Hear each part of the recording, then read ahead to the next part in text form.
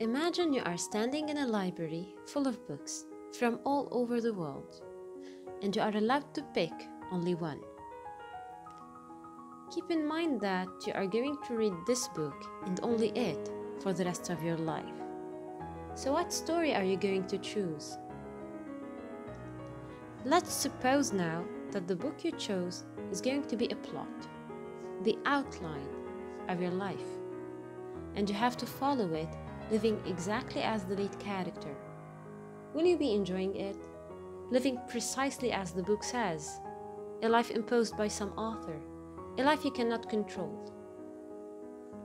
It will be unbearable for sure. That's why, my friend, be brave and responsible and take the lead. Grab the pen and allow no one but yourself to write your own story. In life, you must be the author, the writer who creates his script based on his visions, his own ideas, and using his own words. Even when you are trying to follow someone else's footstep, add something of your own.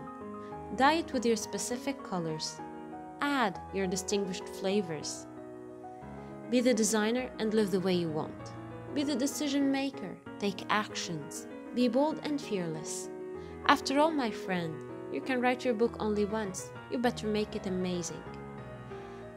Live creating a book you would like to read and reread over and over again.